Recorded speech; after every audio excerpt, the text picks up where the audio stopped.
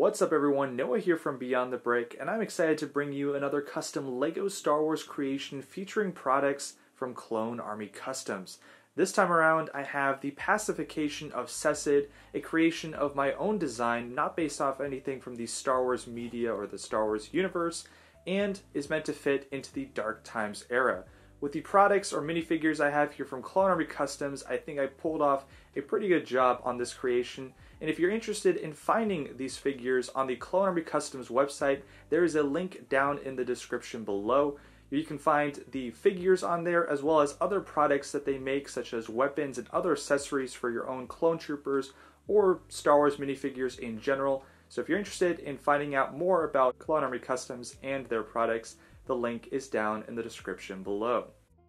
Instead of basing this directly off Star Wars media or scenes out of the comics or films, this is based off some rough drafts or concepts from the Star Wars universe, as well as some real-world aspects thrown into the mix. The key thing that helped me to get inspired for this creation from the Star Wars universe was the Battle of Scarif and having that tropical look or nature from that film, as well as having the Vietnam conflict be sort of mixed in there with the jungle terrain and aspects from that conflict in the real world, as well as some brutalism. That artistic style is also very apparent here with the dark bluish gray bunker slash platform look that you see as the main centerpiece of the creation.